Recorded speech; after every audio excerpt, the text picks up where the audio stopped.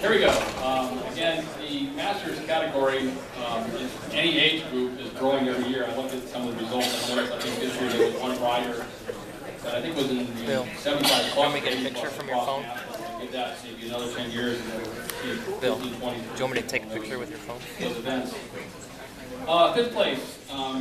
This gentleman didn't race much this year. Touch screen. Phil Stanley, the Morgan Stanley. He is the bar champion in 2004 to 6, 2009, and 2011, 2014. Fifth place in Tri-State Fellow, John Capaldo, he was 125 points. And I talked earlier about the top three, as I call them, the men's 65 plus. They were in the top three in almost every race, sharing the victories. I talked about how they finished in particular order in the Masters State Crit. To go in third place with 265 points from PCA Cycling, Mark Matthews. Second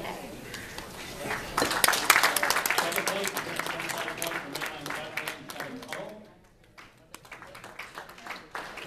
And first place with 410 points, again, won the Masters State Crit, and toppled Phil Stanley off the top here of the 65 plus. So your champion for this year is Bill Kerr from Food All Cycling.